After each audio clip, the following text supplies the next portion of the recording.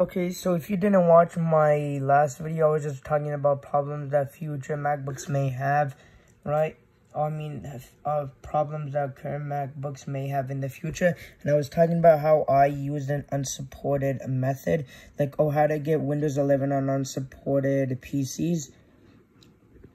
I did it, and then basically what I did was that, first of all, this just did not appear at all, right?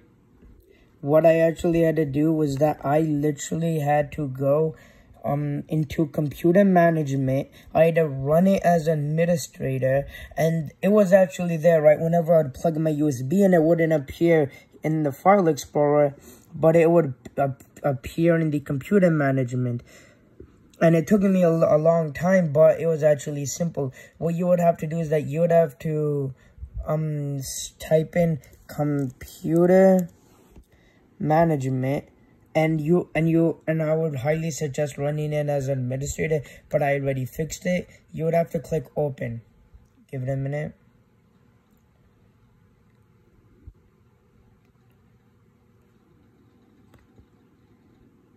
Yeah, give it a minute. It takes a long time. You know it's actually loading because there's a circle there.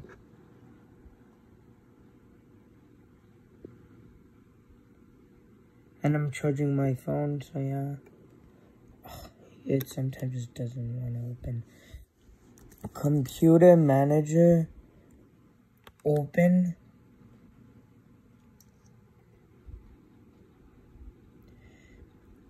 I hate to...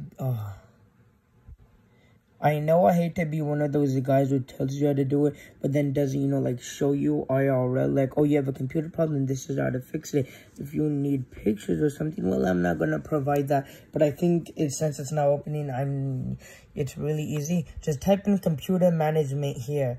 When it appears, click run as administrator, and then if it asks, oh, do you give it permission, press yes, because it is made by Microsoft. And this only works if your USB is working. Basically, what would happen in my situation is that it wouldn't appear in File Explorer, but it would appear in there. So then what I had to do was that I had to find it in there, which was really easy, right? I would just go to, what was it? Yep, right here, okay. So basically what you'd have to do is run it as manager, go to disk management, wait for it to load. It's connecting the virtual disk service.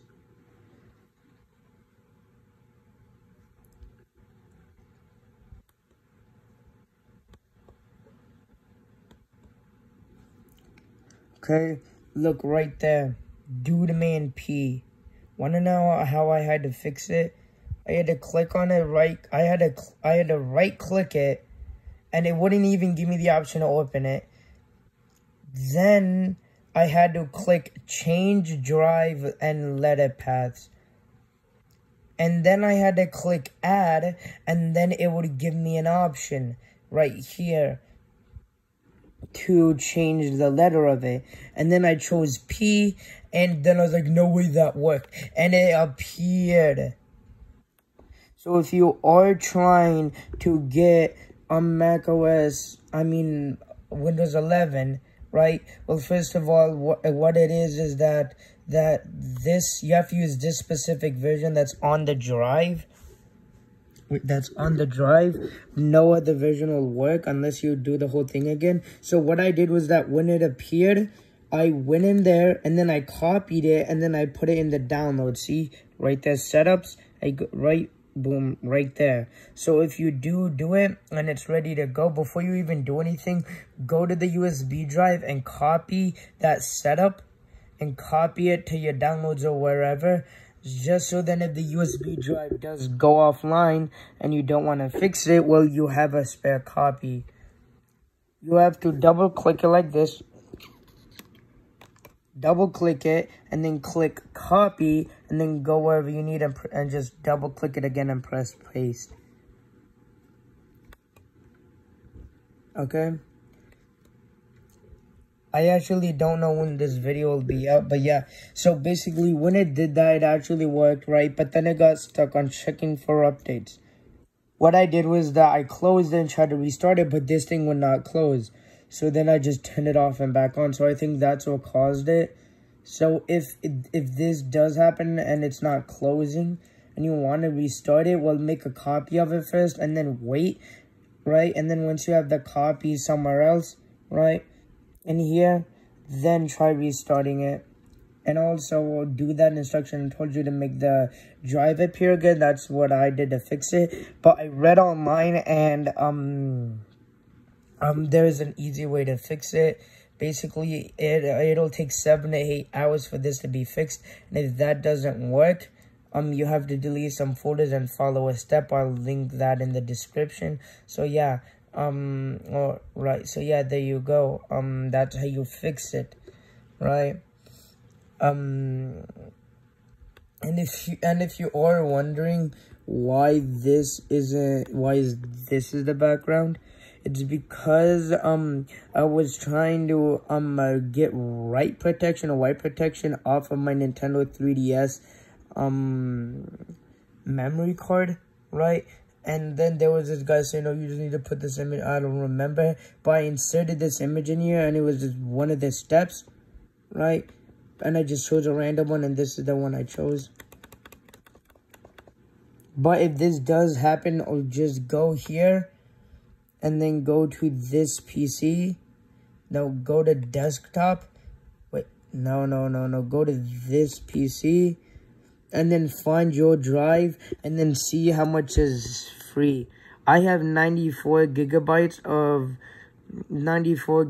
free of 281, which means I have 94 gigabytes free, right? Windows 11 requires 64, so if there isn't that, then close it and then make more room for it. So what I would just say, just leave it like this on charge with USB drive in overnight, and it should just go and it should work, right? And if that doesn't work, well, then just follow the thing in the description. So yeah, there you go. That's how you fix it. But yeah, it did take me a little while, and the link is for Windows 10. This thing, the problem was described for Windows 10 a setup, but and it say, oh, it's for Windows 10, but I think it might work for Windows 11 too. I'm not quite sure, but just in case, do create a backup of it. If you really want to know how to create a backup, first of all, figure out what OS you are using. If you're using Windows 7, like this thing was shipped with, then upgrade to Windows 10, right? Or just go in this, or you'll have just to search about it online. I'm in a tight schedule. So yeah, there you guys go.